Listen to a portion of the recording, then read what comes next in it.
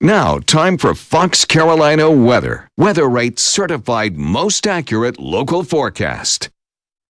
And that well-advertised warm-up is right around the corner tomorrow and Friday, both offering up potential to see at least 79 degrees. I do expect a few of us to get toward 80 and nowhere close to it out the door this afternoon. It's 54 in Asheville, 56 in Hendersonville. We are warming up gradually, kind of on the periphery, on the edges of the upstate. We've got Newberry at 68, Abbeville at 67, Greenville and Clemson 62, Toccoa there at 61. And really what we're seeing here is kind of a neat satellite picture. We've got moisture kind of moving in from different directions. If you watch closely, you can see the clouds moving in from the south and from the west, and that's basically moisture at two different levels of the atmosphere. But you can also see that we're seeing a little bit less in the way of that really dreary, low-hanging cloud cover that we have seen all day with the fog this morning. It was very dreary, very gloomy, but we're seeing some improvements. But where it's a bit warmer, we're seeing spotty downpours develop across middle Georgia, and we may have to deal with a little bit of that activity as we move into later on tonight. So a shower or two certainly possible. Clouds will stick around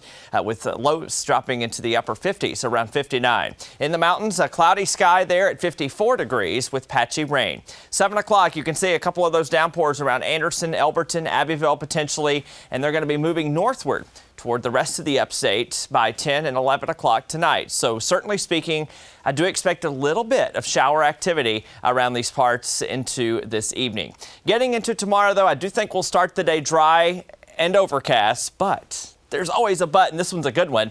We're going to see some sunshine, I think, tomorrow afternoon. And as we see that happen, we're going to see temperatures climb and soar into the 70s. By 3 o'clock, 75 in Greenville, 80 in Greenwood. We'll make a run at 80 for the rest of the upstate by 5 o'clock. And there is little to no rain opportunities for tomorrow. So with that in mind here, as we go into the rest of the evening, things stay dry for the first time in forever.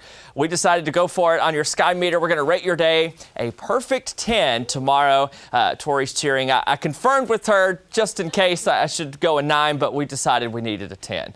Small rain chances stick around for the weekend. There will be plenty of dry time, though. That's some good news. But the temperatures, these 80-degree days are not going to last. We're going to see some late day rain on Friday, and then Saturday we stay warm, a small chance of rain. And look what happens on Sunday. 59 degrees and 58 on Monday. So we are going to see some cooler air return. Does look like we'll warm up towards 65 degrees by Wednesday of next week with a 30% chance of rain.